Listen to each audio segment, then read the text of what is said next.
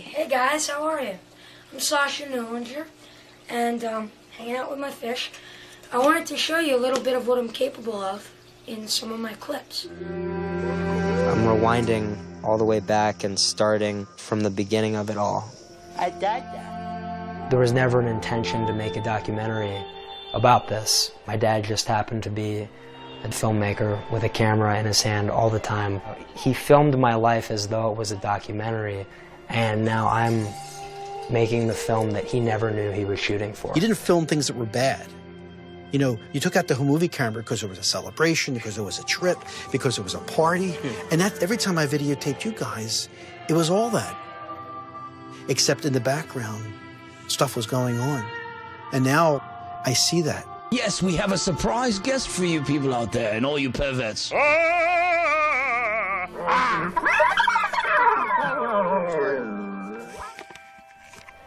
Rewind to Fast Forward is a film about my life overcoming child sexual abuse. Sorry. I'm sorry I did something bad, okay? 1 out of every 4 girls and 1 out of every 6 boys are sexually abused before they're 18 years old. If we can have a more open and honest conversation, we can protect the next generation of children.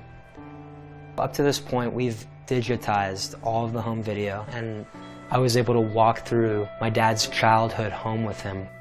I think what's got to be the toughest for my dad is that his brothers who abused him also abused me. If I had gotten the help that I should have had, and someone explained to me that both of my brothers were really sick and that they could do this again, they wouldn't have been seen within miles of you ever.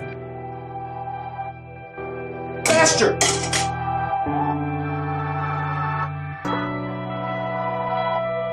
I looked through old drawings with my mom from my childhood therapy before I was able to tell anyone what happened to me. I was increasingly not able to work and not able to do anything other than try and keep you alive. You were trying to jump out of a moving car when I was driving. You just kept threatening to kill yourself. This was a case of being abused by 3 family members over a several-year period. Destroyed a whole family. Brought them all down to their knees. Back and forth between the courts, doctors' visits, the parents, marriage fell apart. So it was torture for the whole family. People can learn from this. Child abuse is the greatest community epidemic that we face. It's so important for us to be able to have someone who can stand up and say, this is what I went through. This is what I lived through. I survived to tell about it. But you know what? We can do... I want to know that I have an army behind me.